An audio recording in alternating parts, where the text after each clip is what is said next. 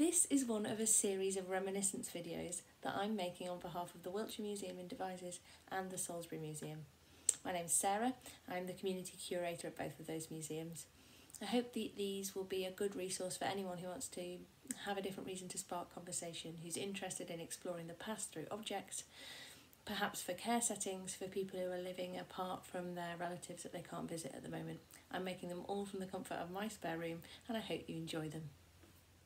Let me introduce you to some of the objects from our Wessex Museum's partnership reminiscence boxes under the theme Home and Home Life.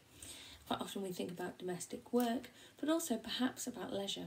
In the 1940s and particularly into the 50s and 60s, the world of leisure, fashion were becoming more and more important, and there are some publications that were common to households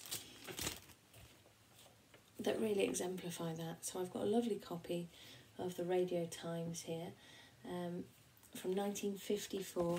The reason I chose this one is it's got a cracking little article on Stonehenge itself, so it felt very relevant to our local area.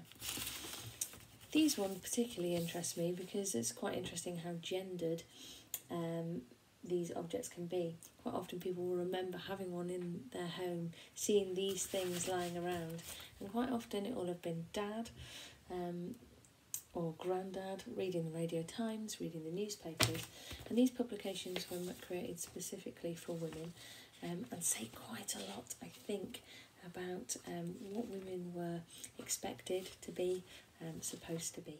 So for you to think about, what publications do you remember being around in your household and who was reading them? Who do they remind you of? My fondest memories are of my granddad doing the crossword in the corner with a pen tucked behind his ear. It's been really interesting reading these magazines, thinking about the times that we're in now and how many people are going back to home baking, making things for themselves, crafts. There's so much content here that's related to that.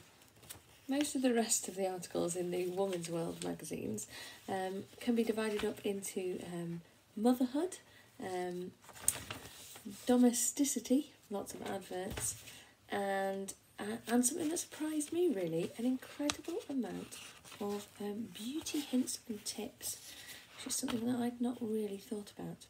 Beyond that, there's the romantic serial, which is a real feature of women's publications, particularly around this period of time. So did you grow up in a making and baking household, or was the only time that somebody knitted you something in your family a source of horrible embarrassment? Do you think that we as a society have lost anything now that we don't make our own clothes, mend our own clothes, spend our time baking things and making things from scratch? It's also definitely true that the number of household items and motherhood articles in here are more than outweighed by the beauty and the going to the pictures and the talking about your social life. It feels like the idea of what women are supposed to be is changing really rapidly in these pages. How does all this reflect on your memories of women's and men's roles as you were growing up, as you became an adult and went off to become a man or a woman yourself, leaving your family home?